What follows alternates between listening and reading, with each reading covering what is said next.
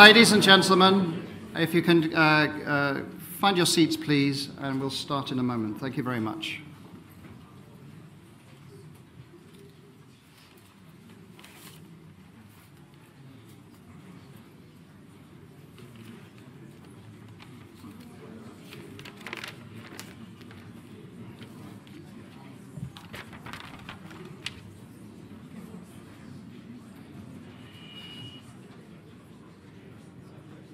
Thank you for those who are following us by live stream. I apologize that we're starting slightly late.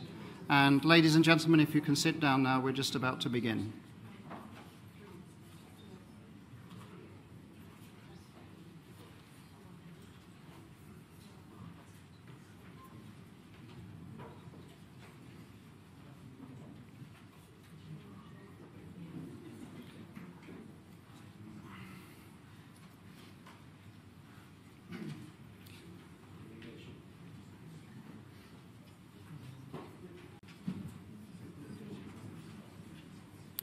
Thank you very much. I'm Alex Vines, and I'm head of the Africa program at Chatham House. Welcome to all of you on behalf of the Institute and Halo Trust. This meeting, as you've observed, is on the record. We are live streaming, and you're free to tweet. So do tweet, for example, at AfricaProg or hashtag CHAfrica. It was in Angola, working as a UN election observer in September 1992, that I first encountered landmines. I was in Masango, Malange province, and I walked into an unmarked minefield and nearly triggered one, a Soviet-era POMS 2.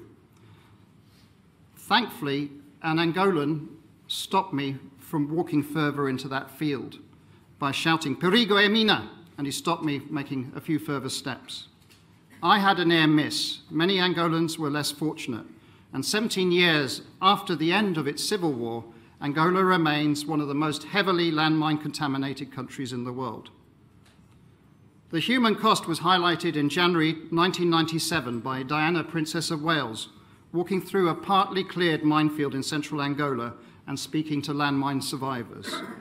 That trip helped to influence many governments to stop using anti-personnel landmines and to support mine action. Her son, His Royal Highness the Duke of Sussex, has continued to support international mine action and visited Angola in 2013. As you know, we are welcoming the Duke of Sussex back to Chatham House today, as it's the second anniversary of his opening of our Stavros Niarchos Foundation floor. As part of that opening exercise 2 years ago, the Duke also contributed to our first scenario exercise in our then new simulation centre.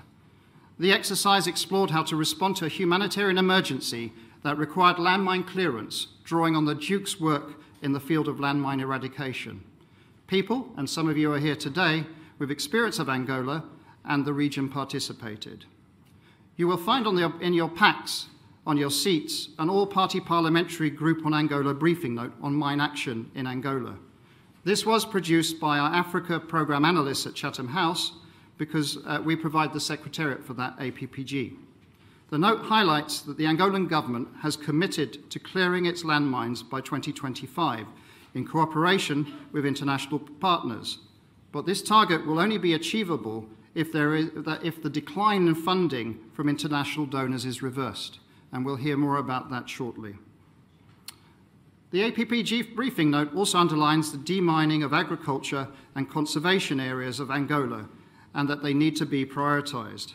As you will hear shortly, Angola has the potential to host one of the most diverse wildlife populations on the continent, but the presence of landmines still renders large areas of the country unsafe, both for wildlife and for the local people.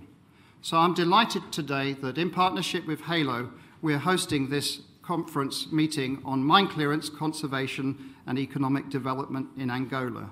I can think of nobody better to open this event than inviting His Excellency Dr. Rui Jorge Caneiro Mangueira, the Ambassador of the Republic of Angola, to come up and make a few welcoming remarks. Ambassador Mangueira, good to see you, and please, 5 minutes. Thank you.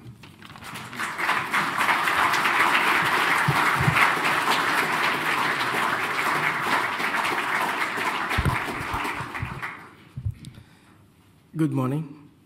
thank you all for that. And His Excellencies, I can see a lot of well-known faces here, MPs, ambassadors, and I would like to say that this is an event that is very important for Angola. First of all, I have to say that Angola is in peace for the last 17 years, but the remains of the war are still in Angola. And the landmine issue is something that is very important to remove because we have our economic development in our way, and we need, of course, to work in order to remove that landmines.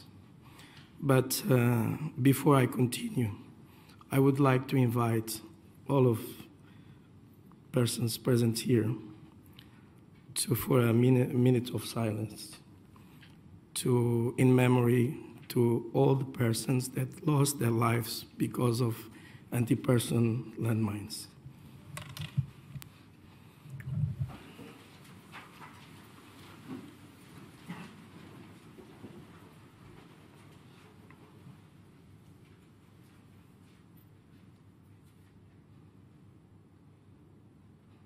Thank you very much. Ladies and gentlemen, we have today, as has been pointed out, and today our Minister for Environment will point the situation in Angola. There are sites in Angola very well, very populated with landmines. We have challenges in order to protect our environment first, secondly, the wildlife, and also our forests in Angola. Angola has also a lot of challenges. It's not because it's my country, but it's a country, beautiful country, with a lot of challenges in terms of tourism. Tourism today Angola could be one of the most beautiful destinations.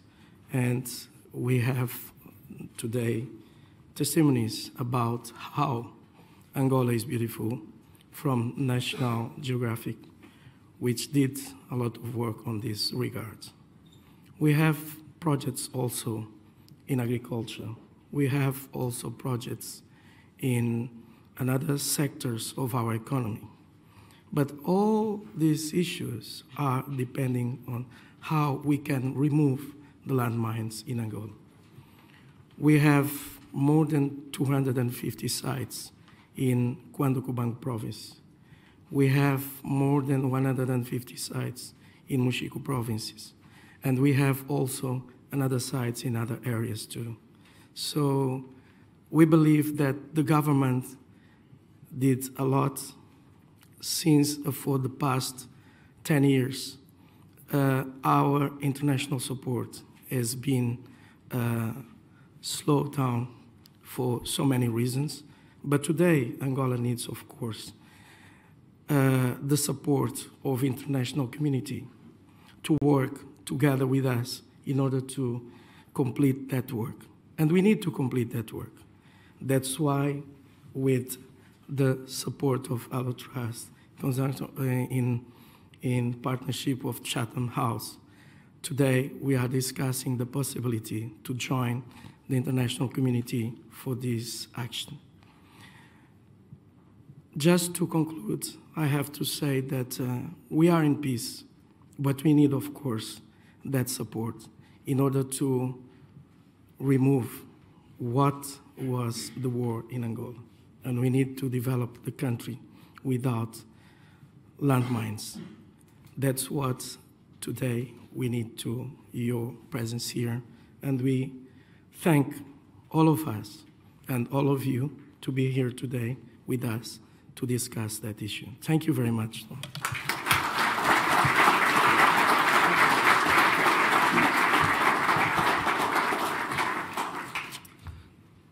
Ambassador Mangueira, thank you very much for opening the conference. I now have the pleasure of welcoming Clark Cooper, who's the Assistant Secretary of State for Political Military Affairs of the US Department of State, to give a short presentation. Delighted you could make it, and the US has been an important partner of Angola since the end of the conflict in terms of mine action. So I'm looking forward to hearing about what has happened and what the US is planning to do. Thank you very much. Please come up.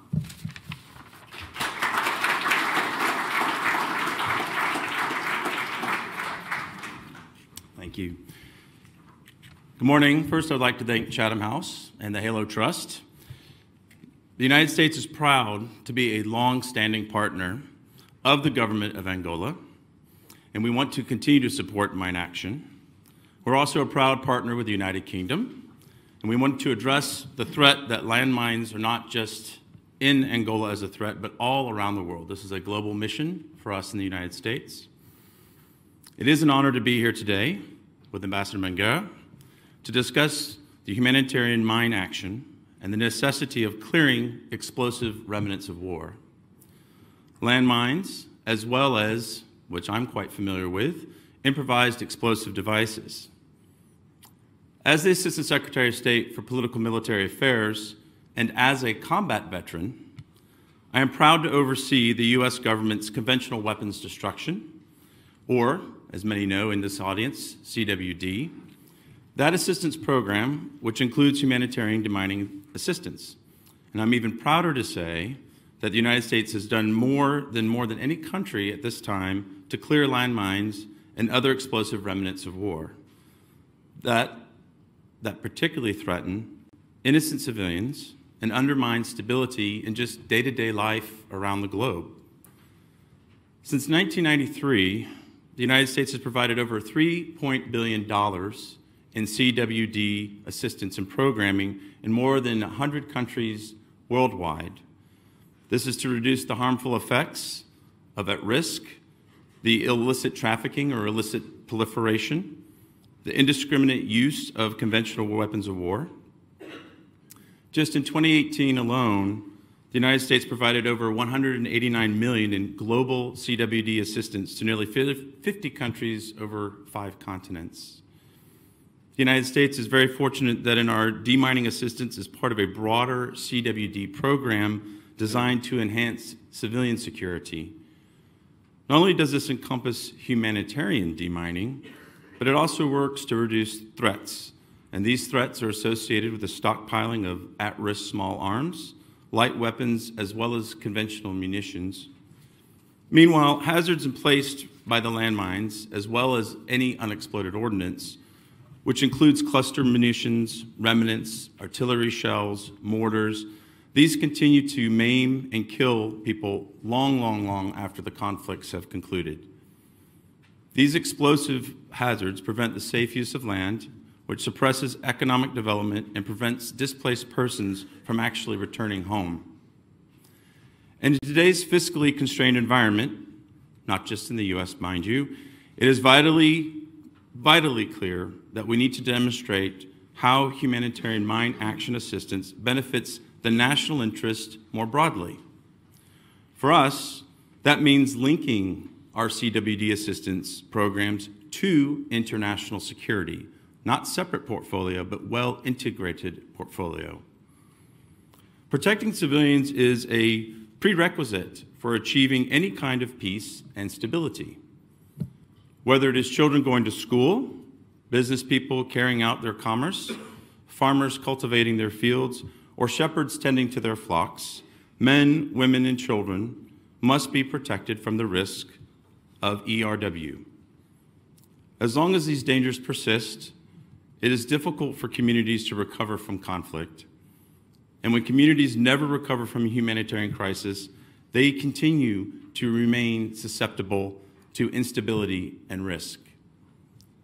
ERW can threaten international peace and security by killing and maiming civilians, blocking humanitarian assistance, preventing internally displaced people from returning home, and fomenting instability. We've seen this in many places, and particularly we've seen this in the Middle East, where ISIS left behind hundreds of thousands of IEDs scattered among critical infrastructure, farmland, schools, hospitals, and homes as they fled from coalition forces. And we see it currently in Yemen, where the Houthi forces have laid an estimated 1 million landmines and IEDs, making the country one of the most heavily mined in the entire world. There, beginning this past March, US-funded demining teams managed by the United Nations Development Program and staffed by Yemeni deminers cleared and removed over 1,200 explosive hazards from the Red Sea mills in Hodeidah port. This was enabling the World Food Program to begin processing 51,000 metric tons of wheat for distribution to the hundreds and thousands of hungry, if not starving, Yemenis. Humanitarian mine action also increases aggregate economic activity by removing the barriers to development. Clearing U.S. origin munitions in Laos enables farmers to complete the rice harvest without fear. In Colombia, the increase in demining operations following to the peace accord between the government and the FARC has returned vast tracts of land to bring about agricultural production, bringing economic benefits to people ravaged by a half a century of civil war. I also think it may be helpful to draw a comparison with another country that is closer to the finish line, and I talked to some of you about this before today, and that's Sri Lanka, because it illustrates how international donors can rally around a national program dedicated to reaching completion with concrete and ambitious, but realistic goals. The government of Sri Lanka has made mine action a priority for post-war remediation, redemption, reconciliation, all of those efforts. Sri Lanka is focused on returning land to productive use and helping IDPs and refugees return to their homes and their livelihoods. After creating a very robust national mine action program, Sri Lanka increased their national contribution and convinced international donors to invest in their 2020 completion goal. A very, very robust goal, I might add. I had the privilege of visiting Sri Lanka just a couple of weeks ago and visited a demining program in the field. I was able to witness firsthand how humanitarian mine actions promote stability while drawing nations closer together to advance common goals on the international stage. Although demining may not be completed until slightly after 2020, Sri Lanka is a success story for mine action because it shows how clear focus and post-conflict clearance can pave the way for stable, secure, and a prosperous future.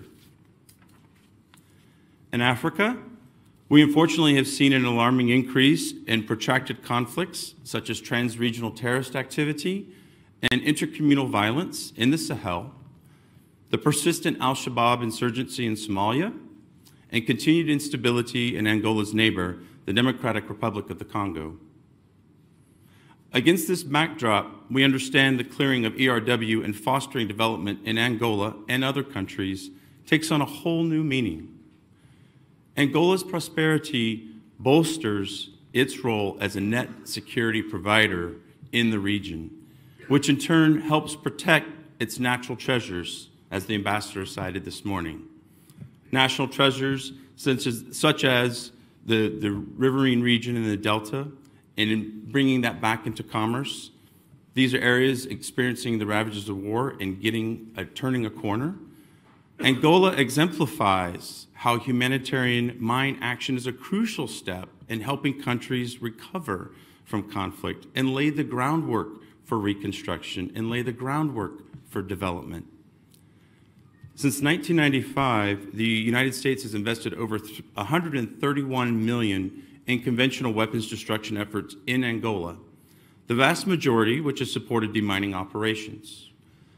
Over 1.4 million Angolans have directly benefited from this U.S. assistance, both in terms of not just increased safety, but also access to that arable land, that land for development. We've also reduced the availability of weapons to illicit arms traffickers by destroying over 101,000 excess small arms and light weapons left over from the war, and providing physical security and stockpile management improvements at Angola's National Weapons Depot. Thanks to the concerted efforts of international donors and the government of Angola, international operators estimate that they have cleared 60% of all known minefields there. Despite this remarkable progress, and it is indeed remarkable, we are here today because much work must still be done in Angola for a nation to fully heal and unlock its economic potential. Additionally, with a newfound focus on conserving the Okavango River Basin, as Ambassador Mangera has cited, there is tremendous opportunity there. And we want to help Angola fully realize the economic potential of its national parks by clearing explosive hazards there and in the vicinity as well. In simplest terms, today's event is focused on finishing the job in Angola, both for the prosperity of its people and environmental conservation. Another one close to my heart as a former assistant director of my National Park Service in an earlier day. To that end, the United States applauds the government of Angola for its significant contribution to demining. By putting its money where its mouth is, in a colloquial way, but in a very true way, the government of Angola has demonstrated to the world its commitment to rid itself of ERW. From the United States perspective, having such a committed partner, it is vital to achieve our common goals of stability and security, and we are very proud to stand alongside our partners of Angola throughout this effort. Angola is a case study, and it's a case study for the whole life cycle of mine action programming, the emergency response, the long-term efforts to steadily reduce contamination, and the final push to finish the job. We have a unique opportunity to build momentum and to accelerate the progress in Angola.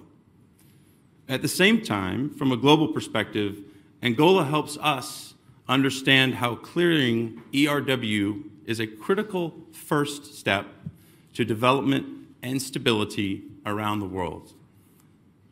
The United States is proud to support the peace and the prosperity of the Angolan people and of the people around the world through our continued dedication to conventional weapons destruction and related programs. Thank you so much.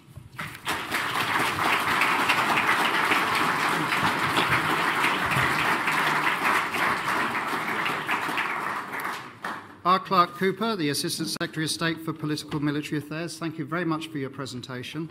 I would like now to invite the Right Honourable Rory Stewart, MP, Secretary of State for International Development, to talk about international support for mine action. This isn't a new subject for Rory. As you know, he's worked in Afghanistan and Iraq. He was also, prior to becoming Secretary of State for International Development, was the junior minister in the Foreign and Commonwealth Office, responsible for Africa, among other things. Honourable Rory, thank you very much for coming this morning. I know you have a busy schedule. I invite you to the podium.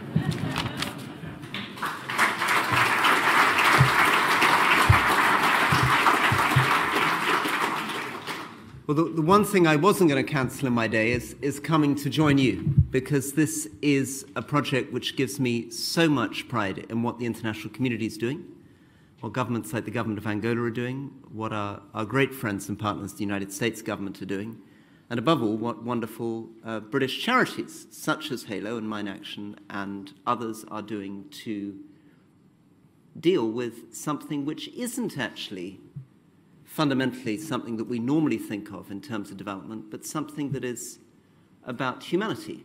It's about our definition of what kind of world we want to live in, of what we believe morally is or is not acceptable.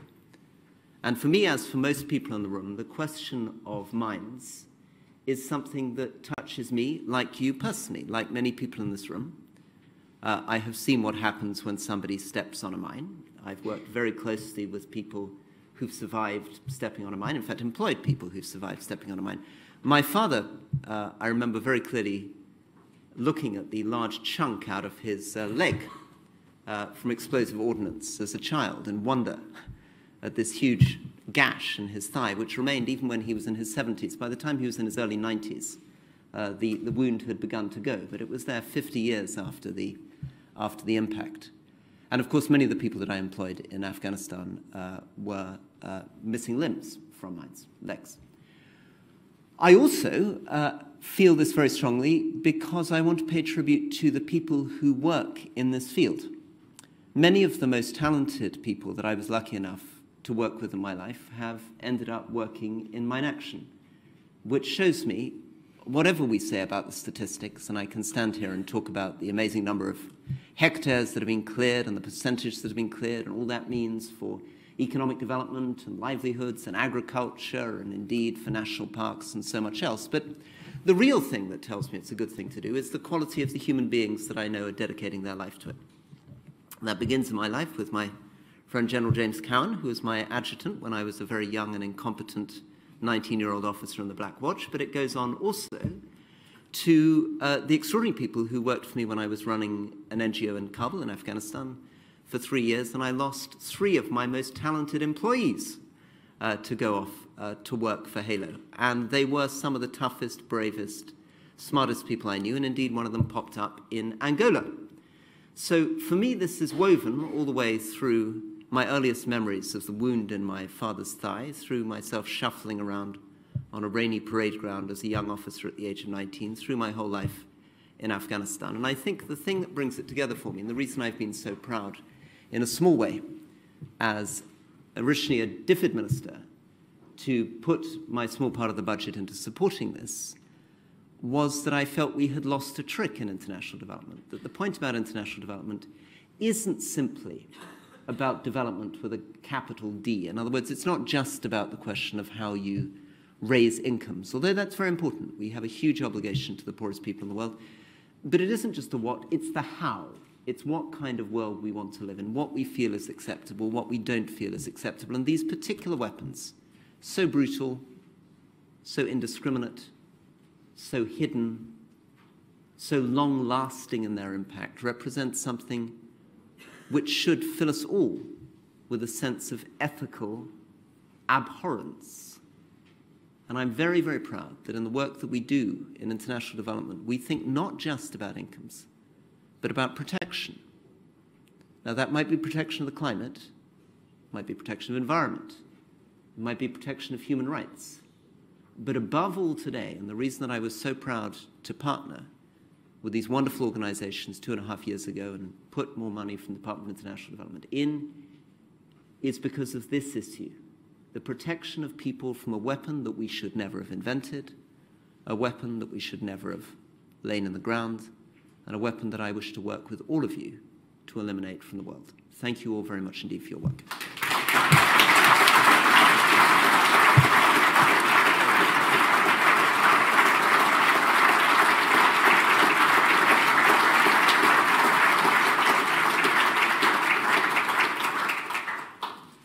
Well, I now want to invite Lord Boateng to come up and start the panel for a discussion. So, Lord Boateng, if you can come up.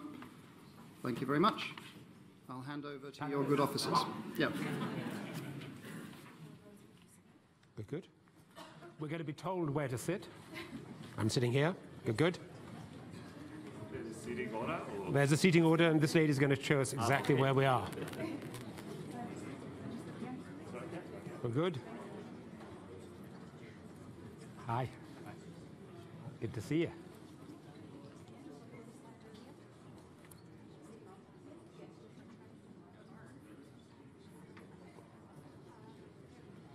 Good.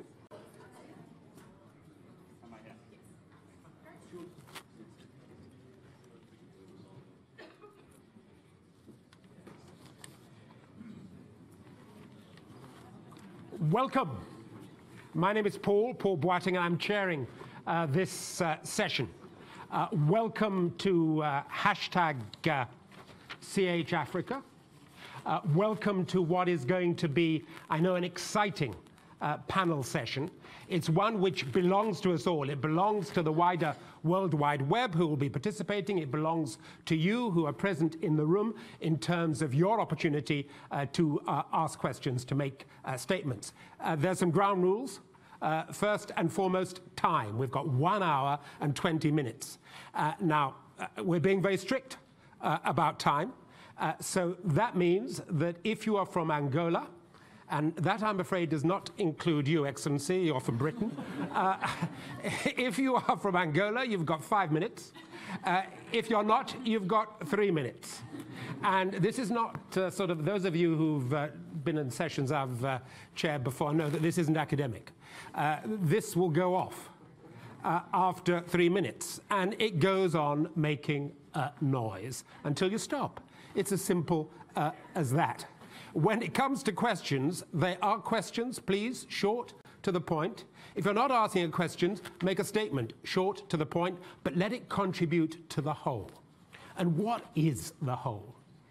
Each and every one of us is here because we care about Angola, first and foremost, do we not? We believe that Angola's future and potential is being held back by landmines, by the legacy of conflict. We believe, too, that we can do something about it. So this is action-orientated.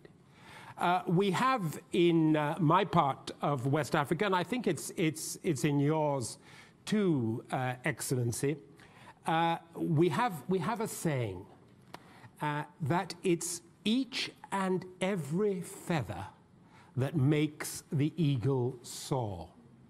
And that's a reference to that great bird that is a symbol not just of Africa, but also Assistant Secretary of State of your great country, the eagle.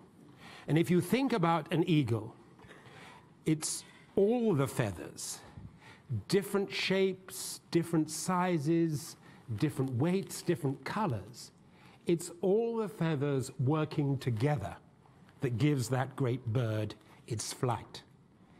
When we think about the issue that we're addressing today, it's all, is it not, about linkages? It's about the linkages between sustainable livelihoods, biodiversity, mine clearance. It's about the different skills that are required if we are to achieve our purpose.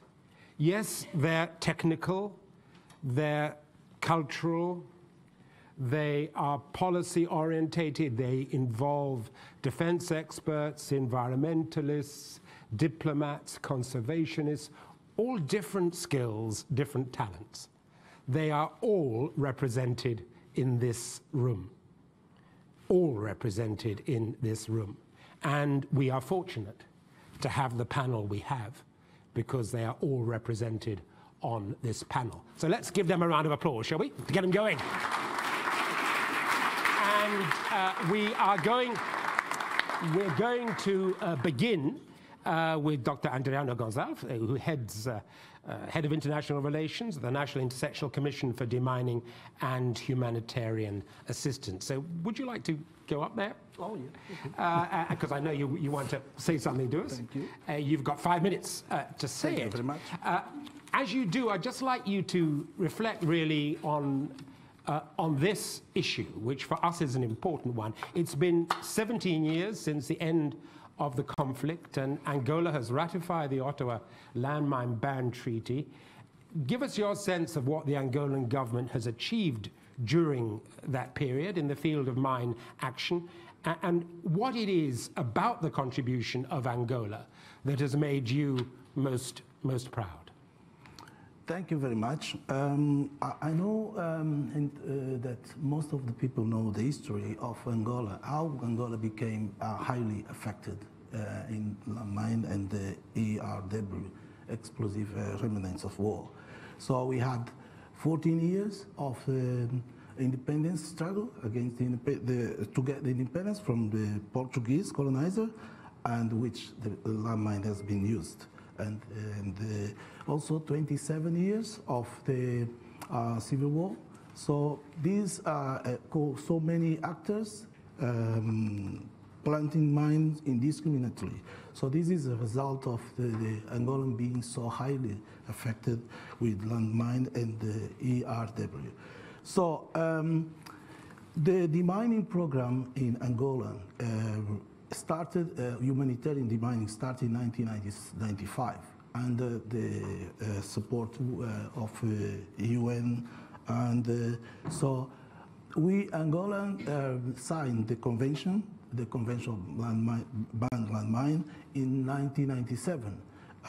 We knew in that time that we were not in a position to ratify because the war still was on. So just in 2002, July 2002, Angola submitted to the United Nations, to the Secretary of the United Nations, the instrument of ratification. So in 2003, Angola became state party of the convention. So complying with the convention itself, in 2007, Angola destroyed all landmines in stockpile in all its territory. And so I'm trying to start with the time. So we had to comply with the Article 5, the Ottawa Convention, to clear all the landmines, known landmines, in our territory, in Angolan territory and area of jurisdiction. So we knew that the first 10 years given by the convention would not be easy to comply with. So as you know, Angola is a very huge country and with a lot of inaccessibility, and also the resources were not sufficient to be able to comply with the first 10 years of given by the Article 5 of the Ottawa Convention. So we submit our first extension request under the Article 5. The first extension request, prior to the first extension request, I would like to say that CNIDA was created, Mine Action Authority was created in 2001, September 2001. So from the time CNIDA was created, a lot of demand has been coming from national and international to know the reality, what extent of contamination Angola were in that time. So what we have to, in order to have some information or baseline, so we had to undergo for LIS, Landmine Impact Survey. So this, we made this first survey between 2004 2007. This was the result of the Landmine Impact Survey was that 3,493 areas are being affected, and with 1,888 population community impacted. So we knew that in advance that this information was not accurate because we learned from Mozambique, our neighbor from Mozambique, that this was something that gives you some idea, but is not accurate. But we need something to start on. And from then, we start moving on in 2016. So we had this number completely reduced. And in 2016, so the number of 3,493 came to 1,435 areas. So this was because we carry on during the first extension request for 5 years. We requested for 5 years after 2013. So we had, so that's true. So we carry on no technical survey, and the clearance. So that's why we managed to reduce considerably. It's good to say that 90% of this reduction was for non-technical survey, because the LIS gave us the figures overestimated. So today, Today, we are better off. Our database is being conciliated with the operators, and we have in our database 1,220 areas, which in extension is 105 million square meters.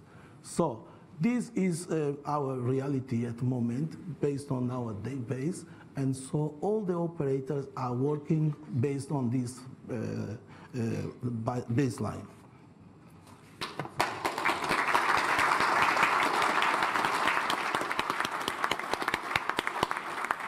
Thank you very much indeed, Adriano, and not just for your discipline, but also for all that your government has done in terms of intentionality and focus. It's set an example to others, so thank you for that.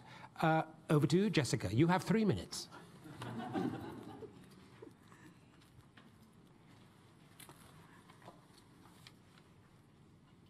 Thank you very much. It's quite intimidating.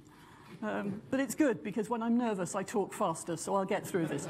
I think that the question that was asked of me is I have a background in arms control, particularly conventional arms control, and which of the arms control treaties are relevant for Angola, and how do these help its international re-engagement at the moment? I think I have to start by saying when it comes to the arms control regimes, they are all relevant for all states that value stability and security in a rules-based international system, and particularly for states working to recover from periods of conflict, such as Angola.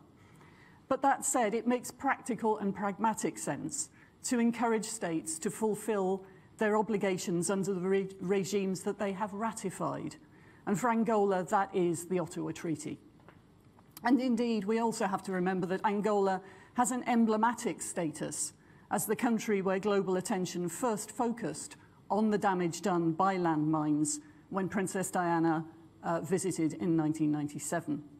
And the core of the convention remains saving lives and preventing injury.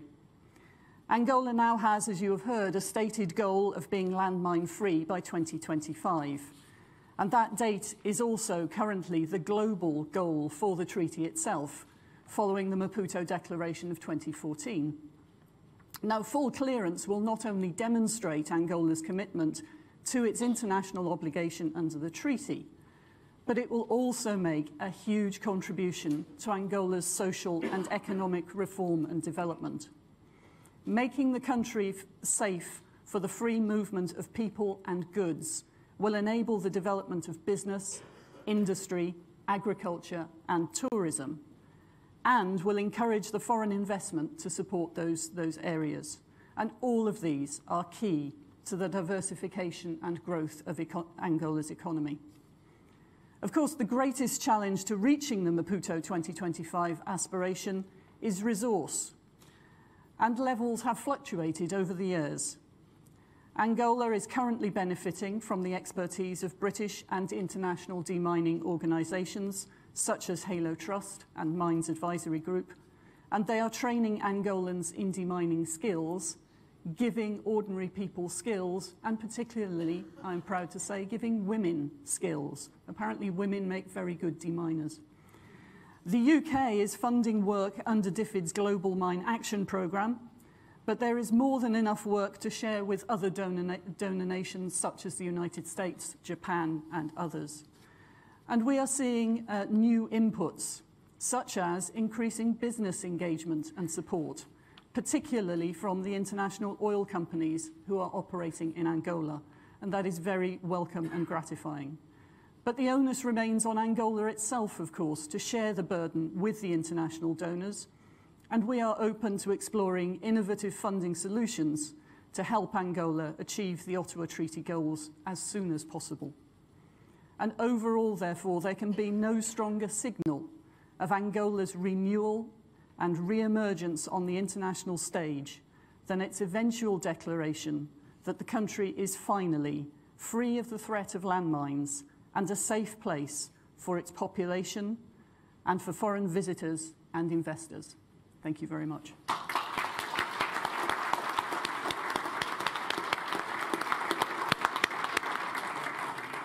Now that's timing for you. We're now going to hear from Major General retired James Cowan, CB, who heads up HALO. Is going to tell us something about the challenges that you're going to face in the impact of your work, where what we're talking about here in terms of conservation does represent a departure for HALO. So we're looking forward to hearing from you. Thank you.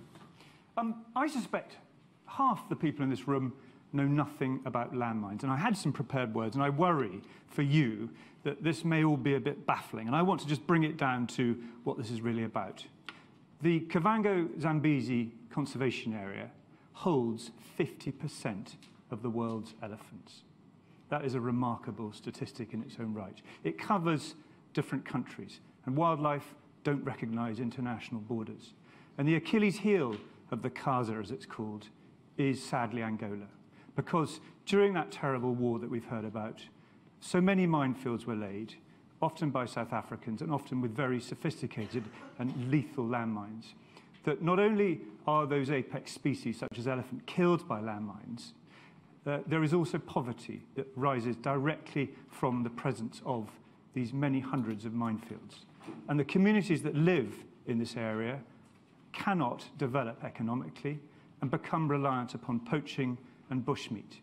So these species suffer a double threat, directly and indirectly from landmines. So that is what we're seeking to achieve here, something quite remarkable. There is, in fact, a surplus of wildlife in Zambia and Botswana in terms of the major apex species. But if they try and travel across the border into Angola, they're either killed or they're poached. And we want to change that. We've worked in Angola now for over 20 years. We know this country well. We have a wonderful relationship with our Angolan friends, and I'd like to acknowledge the support of the Angolan government through its many representatives here today. Ambassador, thank you very much. But what we think of as the HALO Trust is, in fact, HALO Angola.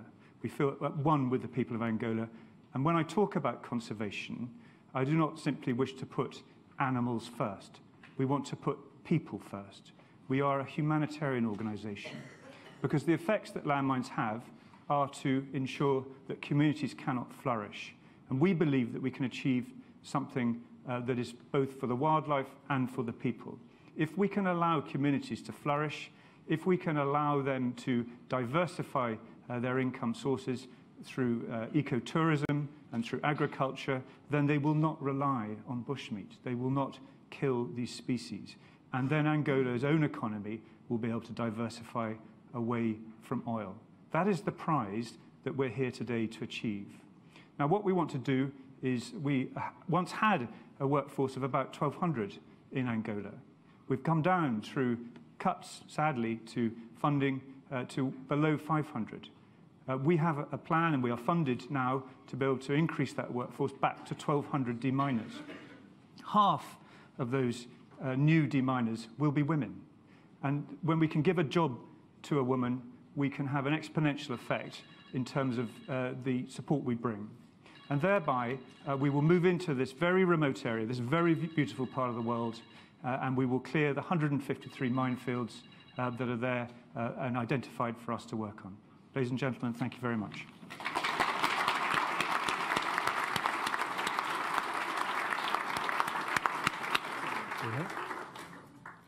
Shall we give a warm Chatham House welcome to His Royal Highness, the Duke of Sussex.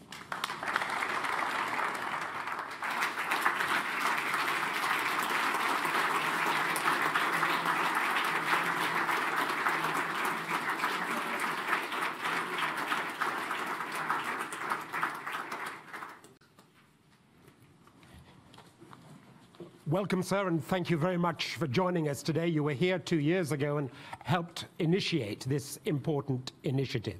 We're now going to hear from Dr. Kai Collins, and I mentioned the multidisciplinary nature of the challenges that we face.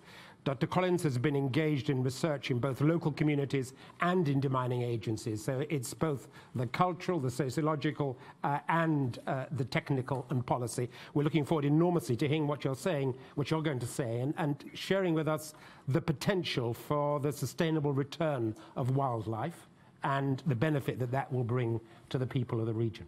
Over to you. Can I talk from here? Wherever you're most comfortable. Okay, great. The National Geographic Okavango Wilderness Project has been working in the remote parts of southeastern Angola, conducting biodiversity surveys since 2015, in a very close partnership with Halo Trust. Scientists had not been into that landscape in about 40 years prior to the initial expeditions. And we couldn't even get the teams in to start the exploration by dugout canoe, a traditional canoe from Botswana, without the assistance of Halo, guiding us through two of the most heavily mined regions in that area. And so under the curtain of these minefields, the team went and started these expeditions using local guides from the landscape, the Luchazi people, and then also polars from Botswana. So they were brought up, the river bushmen, and their knowledge of the landscape and how to navigate these rivers and stay safe from hippos. Landmines on the bank, hippos and crocodiles in the water.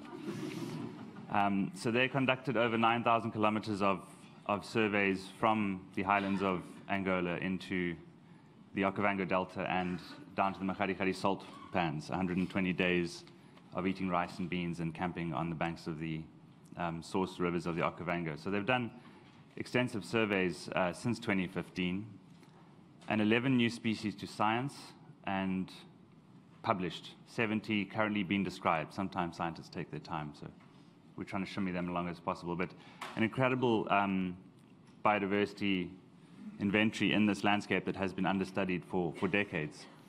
And the people as well. Many of those tribes and villages haven't had any contact with national government because of that remoteness, because the only way to get in there is by motorbike or bicycle or on foot. And that obviously makes it difficult for the government to assist them in development, to bring in infrastructure, healthcare, education. And that is because of the mines. So this project is looking at how to create a conservation economy. It's a partnership that the National Geographic has started. It was signed last year with Your Excellency, Honourable Minister of Environment and Minister of Tourism from Angola, and the National Geographic Society committing funding, $10 million over the last 5 years, and significant funding going forward to create a conservation economy in these provinces of Mashiko and Okavango. So the opportunity is there of wildlife populations that just need to recover and be protected from poaching and mine removal, so the local communities can get assistance from the outside world and from donors to take ownership of the natural resources there, manage them, and eventually the idea is to bring in ecotourism benefits directly to themselves so they can increase and improve their livelihoods. Thank you. Thank you very much indeed. Thank you, and thank you for keeping exactly to time. Kadu Sembunya, CEO of the African Wildlife Foundation. You're based in Nairobi, you work throughout the region. Give us your sense of some of the links between socioeconomic development and conservation, and some positive regional examples of community-driven conservation initiatives. Yeah, thank you very much. I think I would start by, we work across Africa, and we have a couple of conservation enterprises, over 60, and the return on them is about $2 million to the communities annually. So we've had the experience in this. What has worked for us is that really the engagement of governments and communities, and address the idea of the false choice that sometimes is taken between conservation and development. We are not going to have conservation without development. We are not going to have development without conservation. And that's the beginning of the discussion.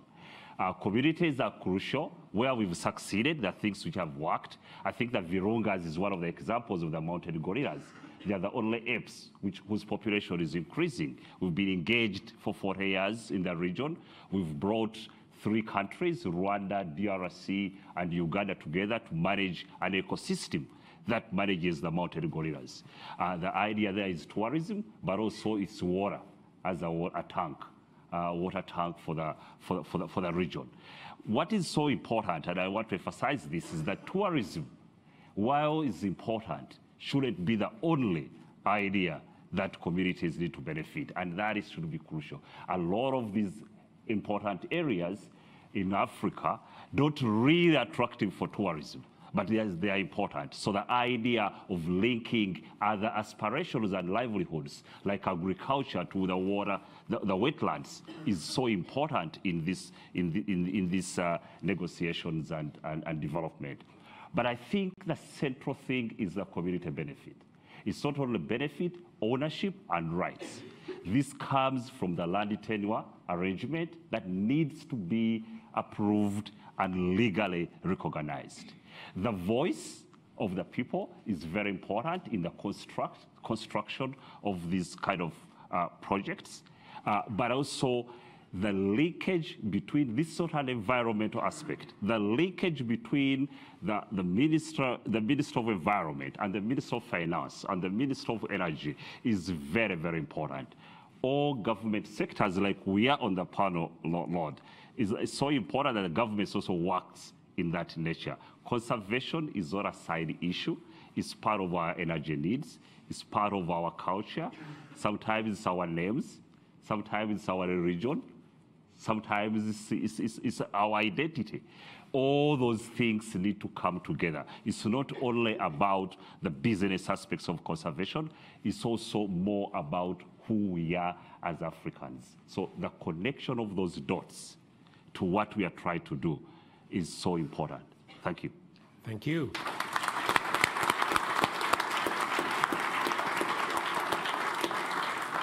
Thank you for that and for making the link with the whole issue of identity, the difference it makes to a herdsman or a woman farmer to be able to take the most direct route to market rather than having to try and go around the mines. We've seen it for ourselves, and it's just hugely important, and that linkage is a vital one to make.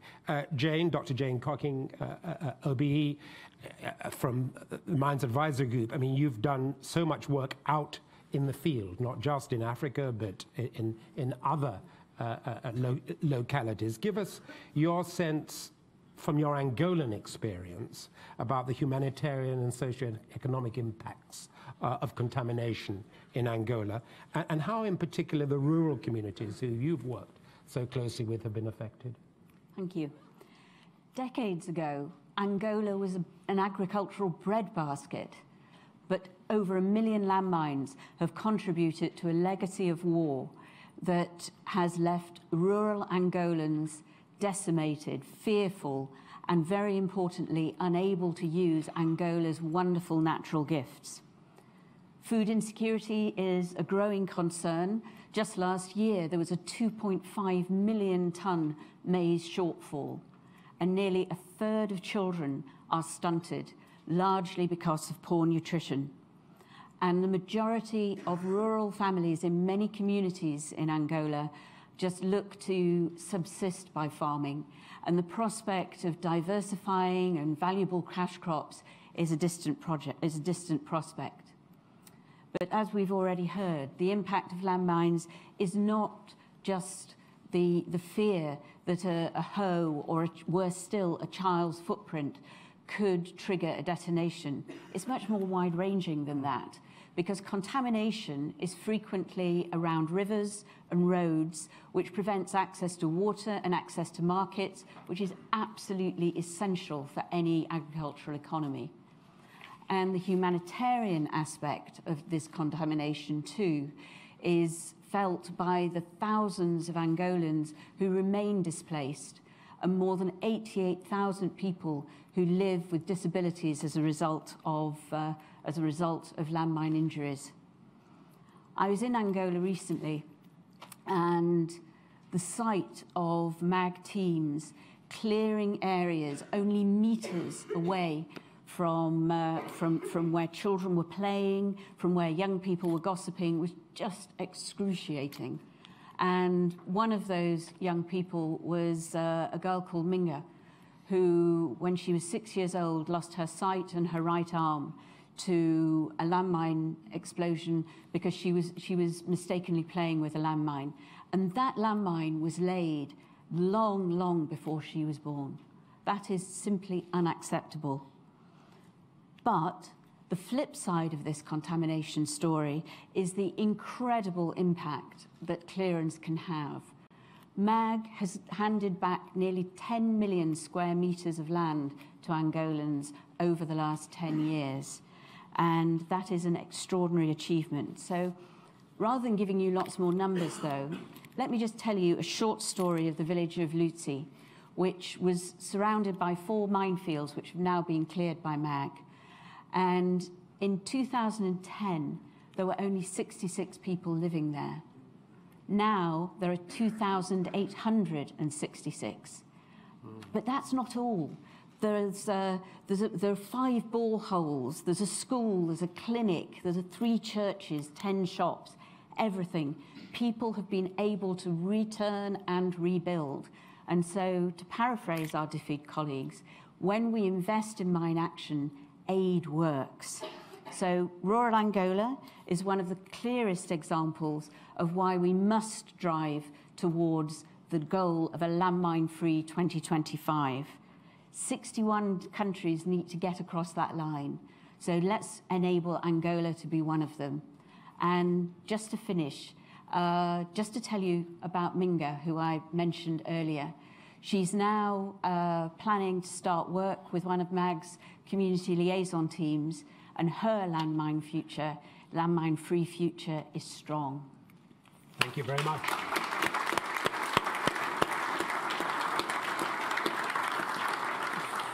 Thank you for that, Jane, and also for personalizing around Minga in the way that you have, because at the end of the day, this is about human beings, vulnerable human beings who are out there, and they have to be present in this room too. We're now going to hear from a representative of the Angolan Armed Forces, and James earlier on mentioned the role of the apartheid regime in laying down the mines, and I am of a generation that can remember the heroic battle that the Angolan Armed Forces waged against the apartheid regime and its surrogates in Angola. Tell us, if you would, Colonel Gonzalez, how important it is for the Angolan Armed Forces now to be landmine-free by 2025, and what positive opportunities could exist in the southeast of Angola if funding efforts were to be increased and were to produce the results we all hope that they will. Thank you, sir. You're from Angola, so you've got 5 minutes, but it will be 5 minutes.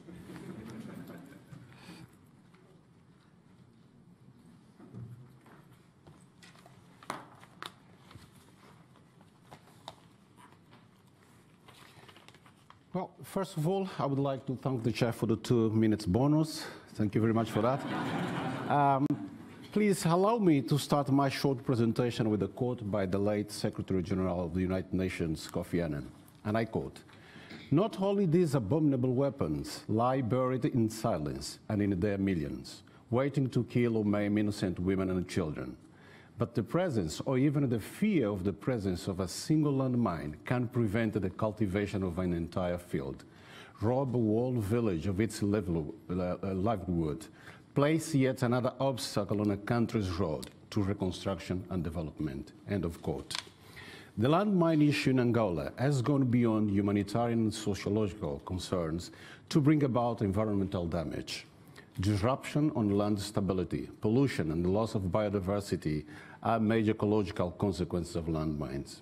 Landmines have a devastating impact on the economy. It leads to loss of biodiversity, ecological crisis, soil contamination, loss of productivity, threat to food security, community health, poverty, and social marginalization. In this regard, landmines pose a threat to sustainable development in the sense that all the above referred to matters are interconnected. I cannot emphasize how critical or useful a mine in the land could be if free of these fearful devices. It can be farmed, social and economically valuable, or even vital for the free movement of people and goods. I would like to draw the attention of the participants to the most prominent ecological issue associated with the landmines presence, which is access denial to vital resources. Although landmines are used by the military for military purposes, they are not, however, restricted to military establishments or sites of military significance. Let's take, for instance, the Okavango Delta transfrontier conservation area, a mass of wetland which is bigger than Germany and Austria combined, and nearly twice bigger than the United Kingdom.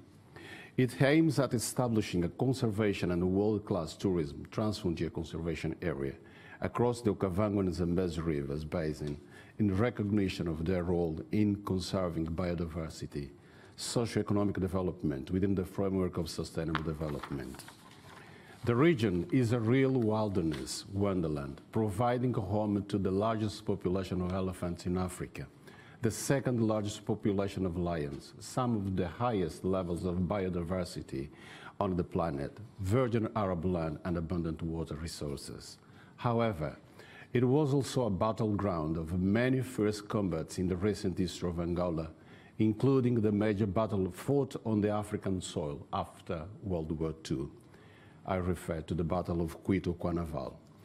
As such, the area still has landmines fields scattered throughout its territory, which, in spite of government efforts in partnership with the mining companies, still deny human access to parts of the vast resources they put to lives of wildlife, flora, and the entire ecosystems at risk, and prevent tourism to flourish and investors to come in and invest in the region.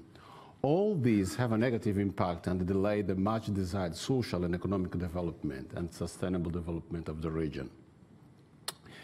It is therefore of a paramount importance that the conclusion of the demining working within the 90,080 square kilometer that comprises the area, which includes the Mavinga National Park with 1,098 hectares, the National Park of Luenge-Luyana, 94 hectares, and of course the Cuito-Cuanaval thematic park, which comprises of 2,012 hectares, equivalent to the 27.6% of the area to demine.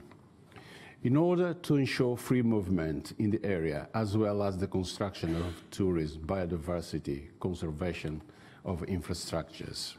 To that end, it is critical that the demining efforts should gain a boost, aiming also at the target of declaring the country free of anti-personnel landmines by 2025.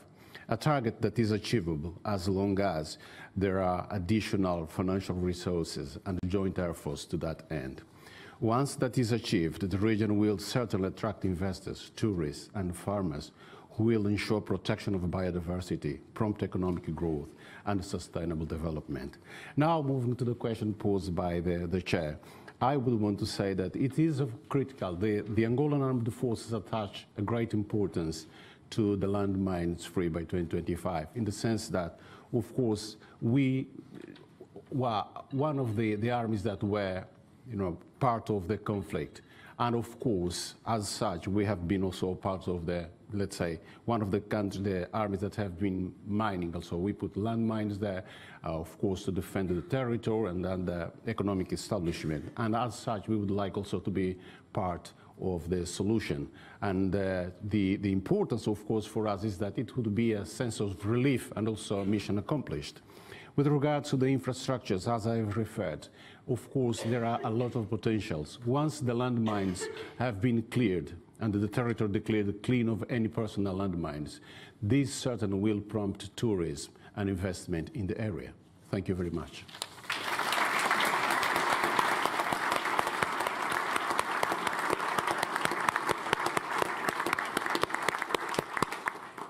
Thank you very much indeed for that, Colonel. And it's a good trick, good strategic trick to bring in the chairman's question just at the very end. I'm going to remember that one. But thank you for that, and thank you for reminding us too that the aftermath of that great battle is something that now we can turn to a battle for reconstruction rather than destruction. And this is a call for action. So because of the discipline of our panel, you've got half an hour to make your contribution and to ask questions of them. Please, if you've got a brief point you want to make it. Don't do a convoluted thing and try and turn it into a question. doesn't help. But it all needs to be focused on action, where we go to next, how we marshal resources, how we bring people together into constructive multidisciplinary partnerships. Over to you, sir. Would you tell us your name and your organization, if you've got one? Thank you very much to the panel for your briefing. My name is James Glancy. I'm a director at the conservation charity Veterans for Wildlife, and I'm MEP-elect for the Southwest. My question is about conservation once you do reach the goal of succeeding of clearing landmines, about the possibility of ensuring that conservation empowers and includes the community. Is it possible to create a model where the people feel that there is a value in preserving wildlife? And the reason I ask that is some of the projects I work on, especially in South Africa, is that the reserves we work on and we're building feel like they're the preserve of other people, and only they benefit when they come into that country, and the money doesn't flow into the community. Thank you for that. If you'd hold that, Kadu, I'm coming to you on that, but we're going to take 3 questions, and then we're going to go to each of you in turn. Kadu, another question. Yeah, sir, at the back. And then I'm looking for a woman to ask a question, because we're going to have gender balance in this thing. Yeah. My name's Stuart Hughes. I'm a BBC journalist, but I'm here in my capacity as a landmine survivor. You referenced the Ottawa Treaty in your opening remarks. I just wanted to ask the panel whether they still think that countries that haven't signed up to the Ottawa Treaty should and will, especially bearing in mind the excellent work that our colleague from the US State Department has said, and the amount of money that countries like the US are already putting into mine clearance. Thank you. Jessica, I'm coming to you for that. There's a lady... Yes, over there. Amanda Pullinger. My day job is CEO of 100 Women in Finance. My non-profit job is as Halo USA trustee. I'd like to bring up the issue of women and how, and get a little bit more detail on how important you think it is to engage with women in the community through this work. Thank you. Thank you very much indeed. Kai, I'm going to ask you about that and your experience in terms of women in the areas you've worked and what they're doing. And perhaps also, because I've seen it for myself, James, you could say something about the way you technically empower women. But first of all, over to you, Kadu. Yes, thank you very much. You ask a very important question, because over time, just look at the history and the conservation movement on the continent. It's mostly, and we are part of that, we've been on the continent for 59 years, it's mostly foreign-led. And what that has meant is when you look at the actions on the ground from the NGOs, when you look at the tourism industry itself, it has created a false perception among a lot of my colleagues, my African friends and colleagues, that this whole business is for foreigners. Addressing that is very important.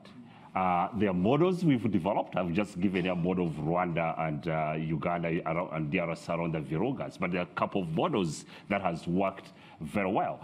But I think the whole idea and premise is developed around ownership and voice around these issues. The community involvement in the construct is very, very important. But I think when it comes to tourism business, equity, community equity in the business is very important. And I think what Angola, Lord, is giving us a huge opportunity to change the narrative of conservation. And I think the previous speaker said the how is going to be very important. How do we construct this in a way that doesn't alienate and develop bold borders between protected areas and communities who are neighboring these resources? That is happening across the continent. It's a long, I'll need 5 minutes to answer that. Oh, okay. I know. Thank you very much indeed. Thank you very much indeed for that. Jessica, you're part of a global network of British ambassadors and high commissioners. Give us your sense of the global situation around treaty obligations. Interesting one around this treaty in particular. I think we have reached a point, if we're going to be honest, where we have plateaued off in terms of support and recognition for this treaty. Other treaties have come forward and taken people's attention, for example, the Arms Trade Treaty. But I think this one remains particularly relevant. You asked particularly about non-signatories. Of course, states that have not signed should sign, but I would also say there are lots of signatories that have not ratified. And I think that's a distinction that is also very important. Once you ratify, you have to do something. Once you ratify, you are bound by this, and you are then obliged to contribute to the global effort to tackle the problem. I think also there's a distinction within that as well between the affected states and the non-affected states. For non-affected states, why should they sign? Why should they ratify? To build global will, I think, is the answer to that, and to join the body that is trying to tackle the problem and eliminate landmines on a global scale. For those who are affected, obviously, it's to build a support network who can then help tackle the problem within that country. But I think the answer overall has to be yes, it is still relevant. It is still relevant that the states continue to sign, and it's even more relevant that signatories continue to ratify. Thank you. Dr. Collins, Kai, the role of women, the impact of women of this particular issue and struggle. I think, I mean, the key thing is that women really represent the heart of those communities and a lot of the traditional knowledge. Many of the men were lost in the war, and a lot of that traditional knowledge was retained in the women and the elder women in that community. And they play a very cohesive role there. Currently, the men are often going out and hunting for bushmeat, which is largely the only source of protein, and also working with the women and putting out beehives. And that's one of the sustainable products that can go into ecotourism and become a major export in the region. Some incredible honey comes out of these areas, Moshiko and Okavango provinces. Even nationally within Angola, it's recognized as some of the most amazing honey available. So setting up cooperatives and empowering the women in those communities to benefit from those types of resources. The only agriculture really is on very sandy, nutrient-poor soils, is for cassava and sorghum. And so once the mines can be cleared and alternative agricultural practices, more sustainable agricultural practices can be shared, they will then really be able to provide for the families and ensure long-term sustainability of those communities. Currently, they have to clear forest, grow cassava for 2 years on poor soils, and clear more forest and keep shifting on, because they don't have the knowledge of how to do it repeatedly using conservation agriculture. So that's a very key thing. And just to the point of the ownership, the whole focus of the project, we only, when we first went into the communities, we went in with community engagement specialists to understand how to approach their culture sensitively. They need to be the owners of the natural resources in the landscape. And so the idea, as the potential comes for ecotourism, which is not going to fund everything, it'll just fund a portion of the conservation economy, is that they will be direct benefactors. They will be, through donor funding, they will be co-investing with ecotourism operators. They will be owning concessions and working with the Minister of Environment to ensure that that process is done right from the beginning. We really have an opportunity to get it right here, and this is the plan. Thank you very much. James, I've met some remarkable women deminers trained by HALO. Share your experience. As you can probably imagine, the mine action sector came out of an ex-military and therefore very male world. And I'm an example of that. But it's been my wish during the last 4 years to change that. And we have set a target of getting to a 50% female workforce. And we have 9,000 staff around the world. And we've already achieved that in countries like Cambodia, where we have a very large workforce, in Sri Lanka, we're already there. So the opportunity here in Angola is one that we're going to seize. And it's a team effort. We've heard from Angola, we've heard from the United States, we've heard from the United Kingdom, but our team is supported by other organizations. And I'd particularly like to acknowledge the work of commercial organizations such as BP and Eni, and we have the CEO of BP here with us this morning. But they've funded us for our 100 Women in Demining project in Angola, in Benguela province, and we intend to train 400 of the 800 deminers we're going to recruit for this project. They're going to be women. But it isn't just enough to recruit women for short-term jobs as deminers. Our role is to create long-term sustainable livelihoods. And where there is a female head of household, there is a very disproportionate humanitarian effect. So that's our aim. I think it's extremely encouraging. And I mentioned that team, and I'd be very grateful for anyone who wants to support us in that work. This is the chance to do it. Thank you very much indeed for that. It's worth remembering that 60% of Africa's farmers are women. And so anything that impacts on the success of African farming will impact on women and their economic security and capacity to contribute towards the development of agriculture. Some more points, questions? Yes, the lady there. Elizabeth Uwaifu. I'm the founder of Radix Legal and Consulting, a law firm that focuses on African business transactions. I would like to hear more about what is being done to involve local communities in demining, because I'm very well aware that if you can get the local communities to take ownership of a program that creates that allows economic development and then promote peace, then it will be sustainable and it will have to be more impactful. Thank you very much. I'm going to ask Jane and Adriano to say something about that, but first of all, let me... Yes, sir.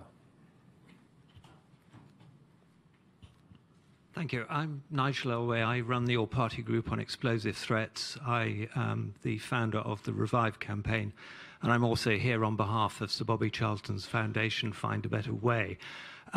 You asked for calls to action.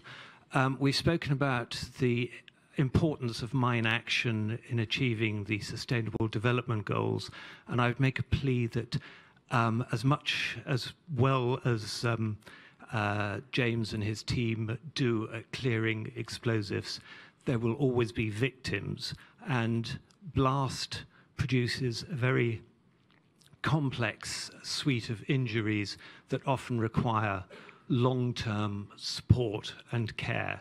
And I would just like to say that victim assistance as a pillar of mine action is another very important thread for the conversation. Thank you very much indeed for that. Worth remembering that mines are a public health emergency too. Any other points before I turn to the... Yes. Lady over there. Thank you. My name is Eka Ekbe. I'm from King's College London. I'm especially interested in this because we have a research project funded by the Engineering and Physical Sciences Research Council, the Global Challenges Research Fund, looking at mine clearance, where my engineering colleagues actually are creating a new technology that will provide more accurate clearance of anti-vehicle mines using radio signaling, and myself and my colleague are looking at the socioeconomic impact. We also have another project that's looking at the impact of clearance in Angola that's funded by the Irish government, and we're doing that with the Geneva Center. Now, my question really is about the extent to which you, members of the panel, see a distinction between anti-vehicle mines and anti-personnel mines. Of course, we know anti-vehicle mines are not actually banned.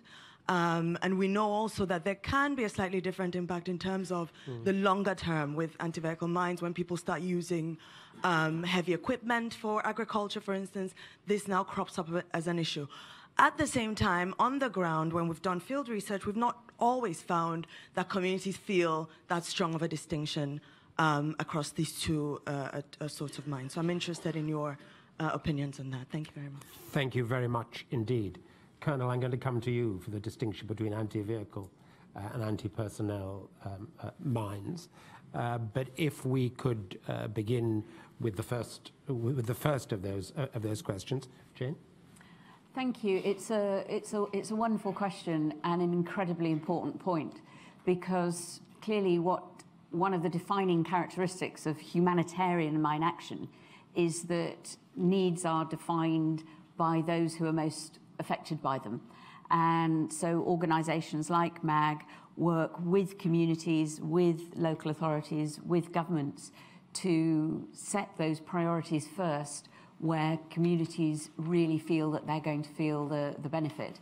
And how do we do that in practice? I think one of the very important images of mine action is the person or the dog clearing minefields, but an awful lot of what the work that MAG and organisations like us do is non-technical survey, which is our community liaison teams, who are absolutely critical members of our operations, going out and spending hour after hour, day after day, sitting down with communities, understanding their perspectives, their knowledge, because people know where these devices are, because they were there when they were laid, or very sadly, they have witnessed the impact that they've had. So a huge amount of our work is done by those community liaison teams. They're the eyes and ears of organisations like us, but more importantly, they're the voices of communities. And so I think it's something that we often don't explain perhaps as well as we might in terms of how we do our work. Adriano, thank you. Adriano, we know that demining the Okavango headwaters will bring benefit to over 500,000 people in the Cubango province alone of Angola. So give us your sense about community mobilization, community impact, and how the government and peoples of Angola are going about this. Thank you. Just building on of what has been said, one of the requirements for operators is to liaise with population. Sorry. And one of the requirements as my national authority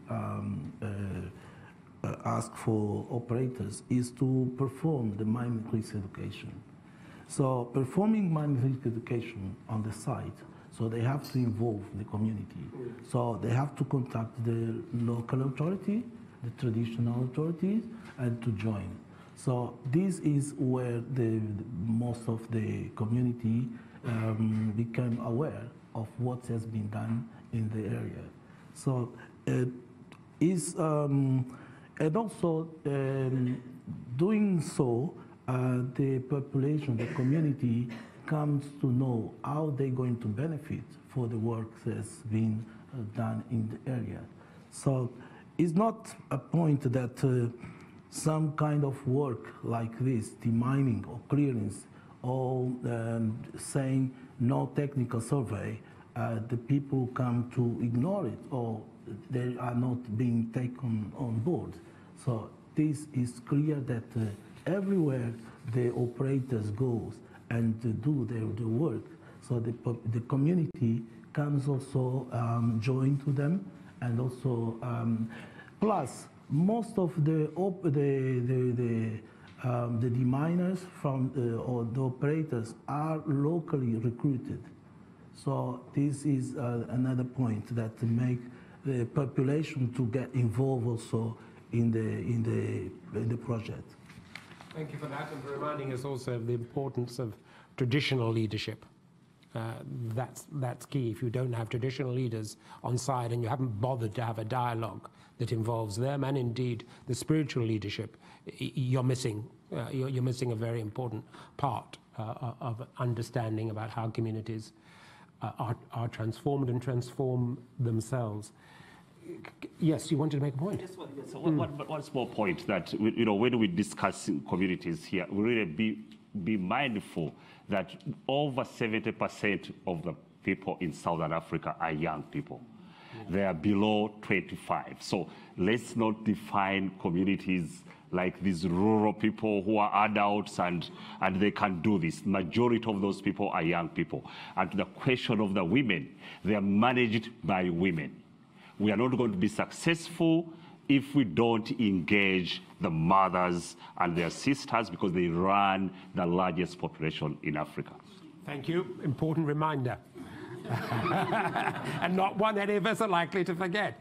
At least I'm not. Colonel, over to you. Help us, would you, with this distinction between anti-vehicle landmines and anti-personnel landmines, and what the implications of that are going forward. Well, thank you very much. Well, very simple. Anti-personnel landmines, they are meant for people. Anti-vehicles for vehicles. Now, the thing is, when the armies they are laying the landmines, it depends on the objective, what you want to achieve. Because what we find out is that sometimes the armies, and we say we combine the anti-personnel landmine with anti-vehicle landmines. It depends on what impact you want to have on the enemy, to cause on the enemy. And this is where the danger is. Because if I'm going to put a landmine in, let's say, in a field or in a route where people used to go through to get to some objectives, just put anti-personnel landmines. But sometimes if you know that, let's say, guerrilla movements or armies are going to use the same route and in huge numbers of people, you may combine that, anti-personnel landmine with anti-vehicle landmine, which has got a huge impact. And of course, the level of destruction is also bigger than caused by anti-personnel landmine alone. So what's to be done about it, David? How do you tackle this? And then how do you tackle it diplomatically? And is there any chance of progress? I think you've got to tackle it at two levels. At a policy level, we have arguably the world's most successful weapon control treaty. And even if not every country in the world has signed it, the vast majority have. People are just not making these things. They are going to become extinct. That's an extraordinary achievement. So at a policy level, we should not be gloomy about this. You're right, Ambassador, it has plateaued a little bit, but that doesn't matter. Every year, year after year, we are taking these things out of the ground. We are going to make mines history. That's a fabulous achievement, and we've just got to carry it through. Mozambique is now mine-free. One of the great Portuguese-speaking countries of Africa is mine-free. There is no reason why Angola couldn't be as well if we put our minds to it. The second thing is down at the grassroots level. This is a scalable problem. It's a finite problem. It's a visible solution. If you fund this, you can come and see the work happening. Many, many other areas of international aid are incredibly important, perhaps arguably more important, but they're not as visible. This stuff can be seen in action. You can come and watch us doing this. It's scalable because a child can fund it with a week's pocket money to clear a single landmine, or a billionaire can clear a whole country. We have an anonymous American billionaire right now clearing 2 whole countries. That's extraordinary. This can be done. James, it's that can-do spirit. It makes one want to sort of really, really cheer. I know that we in the Foreign Office don't in any way dampen the can-do spirit. On the contrary. But give us a sense of how much progress you've made in mobilizing going forward, what we might do in terms of arms control going forward. I think we remain optimistic. We remain determined. I think that's a very important word. We remain, I suppose, as well, relentless. There are a whole group of people around the world, and particularly specialists in the international disarmament fora, who talk about nothing but this all the time. That dialogue is important, but I think there are people like me who operate bilaterally with a country, in this case Angola, and we maintain this dialogue as part of our overall bilateral discussion and debate. We keep those issues alive through that discussion. You also have to keep your brain active on this, and you have to look for the opportunities. You look for the new developments. As I said in my comments, we're constantly looking for innovative ways of getting more funding into demining activity. We want new approaches so that we can leap forward, push this movement forward, and keep our eyes on that goal of 2025, particularly for Angola, but for the treaty as a whole. 2025 is not that far away, but in theory it is achievable. Thank you very much. I'm going to come to the panel in a second, in 3 minutes, for final words. But before we do, this is the last opportunity. The fickle finger of fate is going to move from left to right. So if you want to make a statement, ask a question, this is your last chance to do it. So it's moving, it's moving, it's moving. You're just in time. Sir, you. Yep. And then the guy behind you. Go on. Just me. So yes, Gerhard Zank, formerly of the Halo Trust, And I might just help the Colonel with the question you said about the Angolan armed forces and how they're directly helping. Because I was part of the team, the funding that's going to clear these 2 national parks is coming through the Angolan government, which is fantastic. And then we were asked, and it's coming through the Ministry of Defence, and we were asked to sit down and do a planning task as to how it would be, how the job would be done. And just to sort of summarise, the Angolan armed forces will be tackling the roads. They'll be spearheading the clearance of the roads, which then relates to the question of tank mines on roads. And following up from that, their phase 2 will be to do the infrastructure for the parks that will be set up. And following all that, HALA will then be working in the communities to do the clearance of the minefields that affect the communities. Thank you very much. Sir?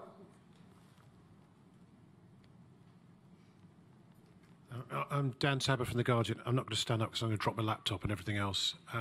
Just following on from James Cairns' remarks about landmines, the fact these munitions have been, not being made by state actors. Isn't the problem now that these munitions are being made by non-state actors? So I just wanted your thoughts on how you deal with IEDs, which are arguably proliferating. That Angola is a kind of different kind, is a kind of conflict. What the situation in Angola is emblematic of a kind of conflict that used to exist, but doesn't unfortunately exist now. This section, no. This is your last chance. Over here. No, right. We're going to now have brief final words from all of you along, if you want to say anything. This is your opportunity to do it. Don't feel obliged to. There is someone. Where are they? I can't see them. Yeah, all right. Very briefly, sir. Pedro Bezerra. I'm a co-founder of Engage in Angola Diaspora in UK. Welcome. And we are really worried about the victims. About and the victims. Victims.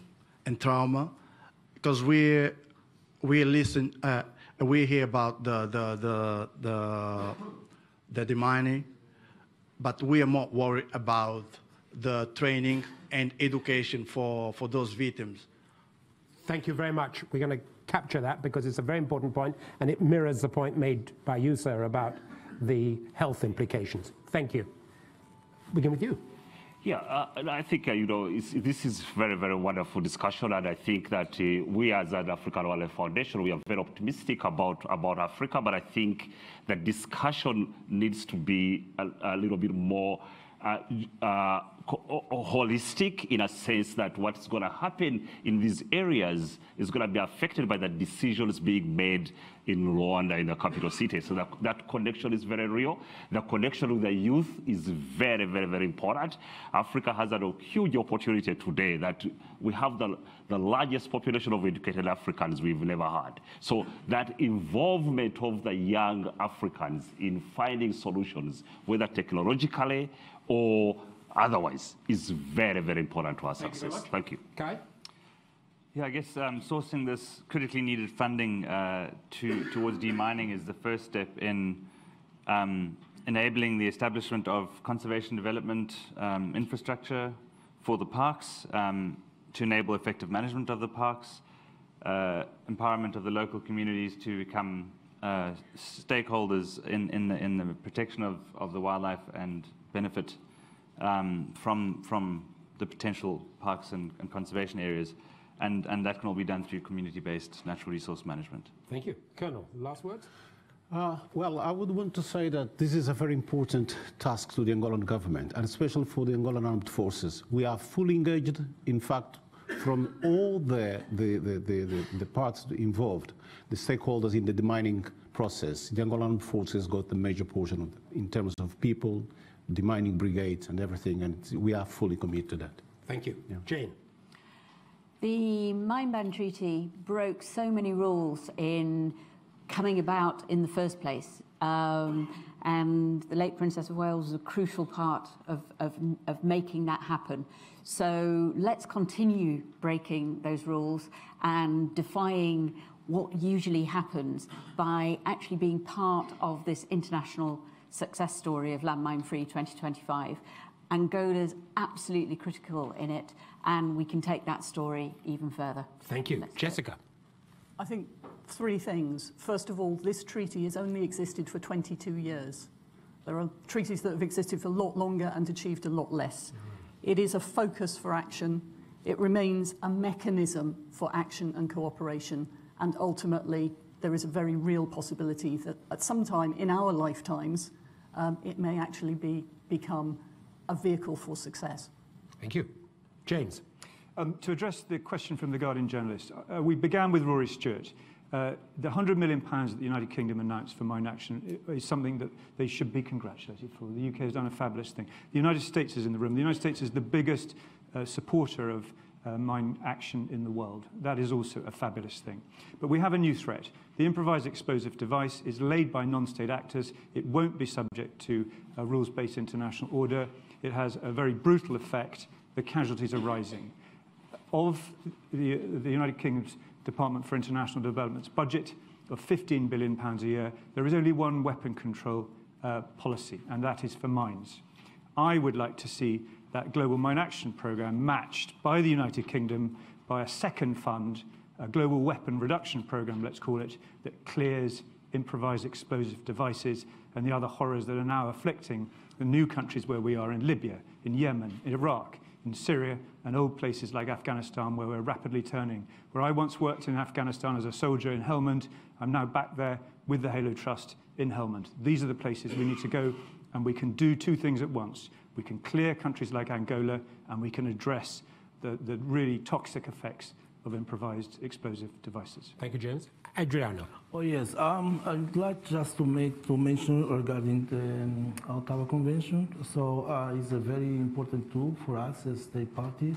It's 163 state parties joined, and so we take all this opportunity to share for information sharing, experience, and also for cooperation between state party and others as well.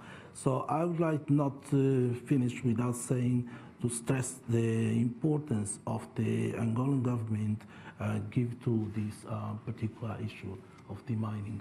So as a member of the ALO said, Angola is financing the project Okavango Delta at the start, at the beginning, and we had opportunity to discuss with ALO to see areas that ALO going to work. So ALO came more than 6 times to our office just to discuss and to see the 153 areas that they're going to tackle in very soon. I believe that is going to start very soon because the agreement has been signed between the Minister of Defense and the ALO for the release of the $20 million US for starting point. And so there is going to be in the 4 of the 8 municipality of the Okavango. It's mean Mavinga, Espírito Carnaval, Rivungo, and Dirico. So they're going to clear 153 areas. So it's good to stress the point that the government of Angola is seriously committed, despite the crisis that we are in this time in Angola. Thank you very much for that. So a real partnership, hopeful, resolute, focused, those are the words. And you'll remember, it's each and every feather that makes the eagle soar. Each and every one of us. Action, focused, resolute, determined. Thank you.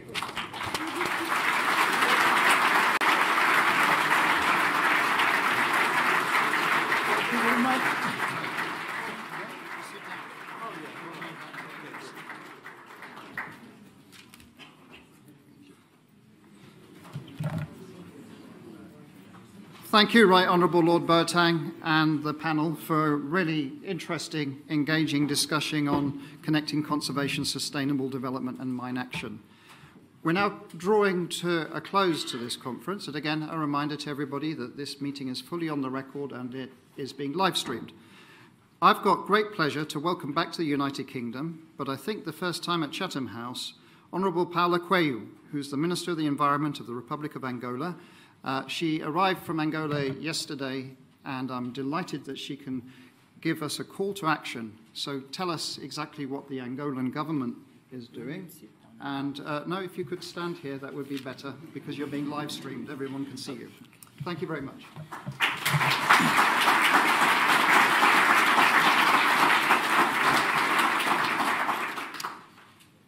Thank you all. and I can just say, Your Highness Prince Harry. Allow me to call you all my dear friends and brothers and sisters from all the same mother as Mother Earth.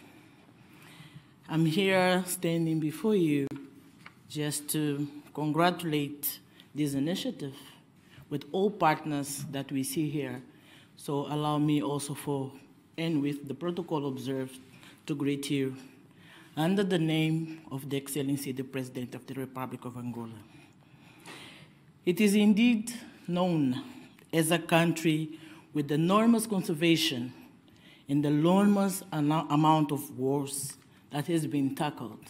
But allow me also to tell you that other part that is now available for all of us to be there, as we heard from the panelists, different but action that should be done. Let's start demining, and this is why we are here. We also have an enormous talent population, not only as young as like me. We just heard we are very few in Southern Africa.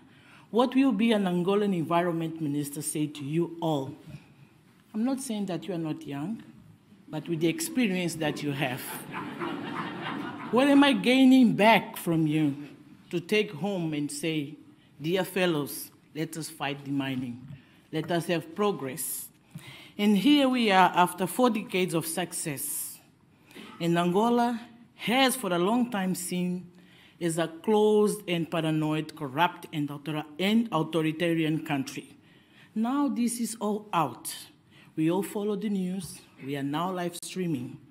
But let me tell you what I got inside my heart and the desire to engage with the international community. The Angola government knows its needs to diversify beyond oil and meet its aspiration on the youngsters like us. The conservation sector is seen as a case study. Angola knows its needs, outside expertise and investment to help preserve its environment, and is looking for assistance. It has shortage on capacity, but there is a short on that we all together can tackle a goodwill towards outsiders who want to help Angola to protect its environment. Angola is part of the CASA TFCA and is committed on demining. Excellency, the President has given $60 million to demining. As we just heard here by the room, on the first year, 20 million. And we are in a process also to demine. But not only demining, but also to certify the areas that are already demined so that you, as investors, can come to the country. We have more than 13% of the areas that covers national parks. Some of them, they are free, and to that stage, we are negotiating with the African parks through the ICCF Foundation or carcasses so that we can start having a proper management together with communities, local authorities, and of course, not forgetting the past, and now integrating the ex-militaries as rangers. They call themselves as soldiers for nature. Now what we do with this soldier for nature, in just this land of 91,000 kilometers square, we are doing and completing a task that inspection, monitoring, and guarantee of the quality of the work is carried out properly. We deliver the certificates as a guarantee of a quality control for investors to come in. We would like to carry out also a national intersectorial commission for demining. As here we heard our colleagues, that we, as a different sector, and integrating with all countries' sectors, we are here also to push humanitarian and civil society to talk about demining and environmental conservation. Ladies and my lord, in this regard, Angola has a high hope that the British government, and with all partners here present today, we will tackle also the elephant conservation program. We're enthusiastic to be part of the initiative of the protection of the elephant and to develop a long-term plans for protected areas, rewriting its judicial code and incorporative wilderness crimes, climbing down on ivory smuggling, but Angola has a potential to hold elephants and much more than we have now. We are delighted to recall last year's the commitment that we heard from the government of British government to helping Angola and the initiative so that we can further discuss with the other colleagues in the region and we can become part of the problem within SADC area. We find common solutions with resumption in the ivory trade versus British government's policy and all other conventions that are part of the treaty that we can all be together. This has not always been easy, indeed, for Angola, but Angola has stood still, and I believe that what is right, Angola will continue to do. We have the guidance of the President of Angola and major donors like you, all here present. We would like to take some of the dreams into reality. It's not about money, it's not only about the mining, it's about what we do, what is the goal, what is the global action. In relation to all we have said now, it's crucial that the solution of all the issues raised here, from the community point of view, for what I think and what I'll be understanding is passing on this message, what I can restore and what I can do for clear minings, and why is there a reason that we should not return back home. Like elephants, they do not recognize borders. They don't have passports, but they move freely. I'm just taking elephants because it's the symbol of Africa, what we mostly and recently have heard. But I also want to push you as a specific specimen under endangered. You yourself looking at me. But let me also say that we are very much appreciated and grateful for all the inputs that the government, the British government is doing for Angola and all the initiatives that we have joined worldwide. We are going still to have some availability to discuss and to continue to talk about side by side the wishes and desires of Angola. And with that regard, Your Highness, I would like, with the support of you all here, to open the corridors so that the pressure in the SADC region can be less, elephants can return home, home we call as Casa, Casa we call as a common position, a common view, and to all other conservation areas in Africa and all other countries of the world. I would not end up saying that we need to pledge an appeal of a common sense, not only about a global action, but a common sense. And we thank you once again for listening to a Portuguese speaker that doesn't know how to speak English. Thank you very much.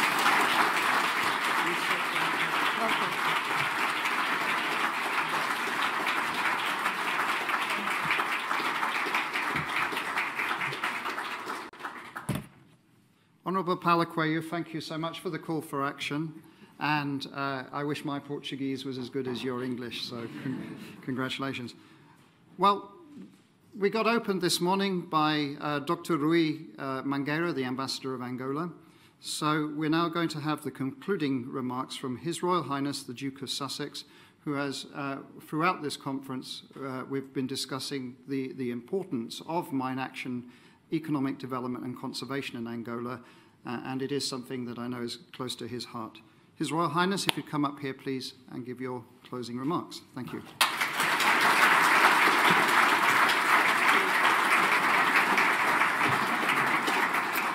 Thank you, Alex. Honourable Minister, ladies and gentlemen, it's a great pleasure in joining you to focus on such an important collaborative goal. This event is the culmination of a great effort by many people to progress the vital mission of demining Angola and putting it back on the map as a tourist destination. Angola has some of the world's most important remaining wilderness that is critical to biodiversity and an asset that should be protected, celebrated, and benefited by its people.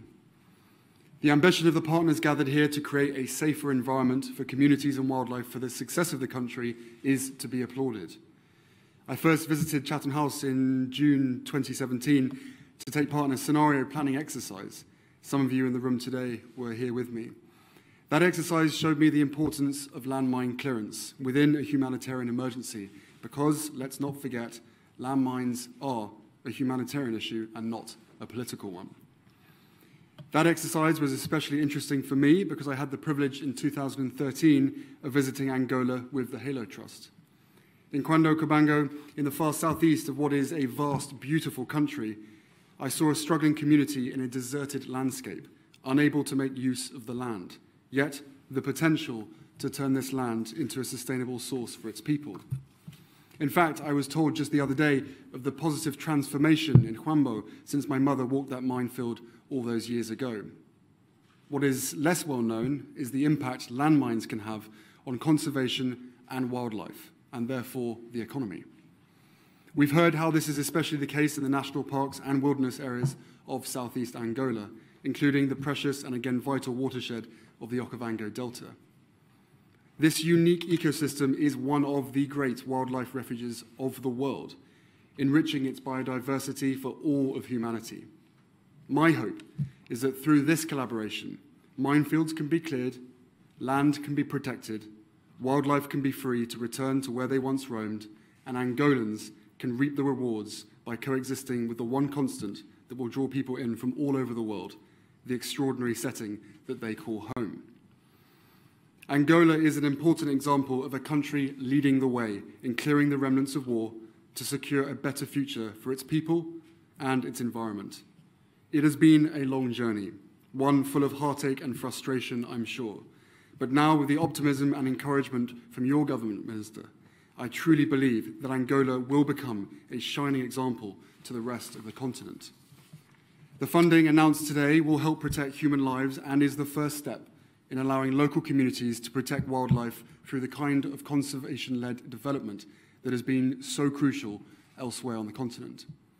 Considerable progress has been made, but there is still a huge amount to do, which is why it encourages me to see so many of you here today as we shine a light on the work that's been done, but also how we can help moving forward. The fact that demining funding has been reduced by nearly 90% over the last decade is pretty shocking, and we hope that today will encourage those countries not to leave a job left half done. As long as landmines are in the ground in Angola, we aren't really giving them a chance.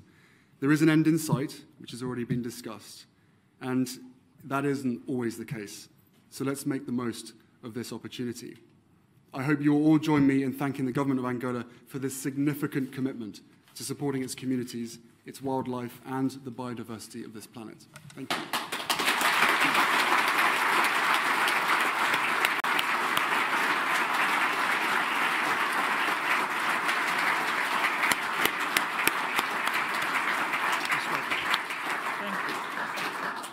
His Royal Highness, the Duke of Sussex, thank you very much for that presentation outlining your own commitment to this particular issue.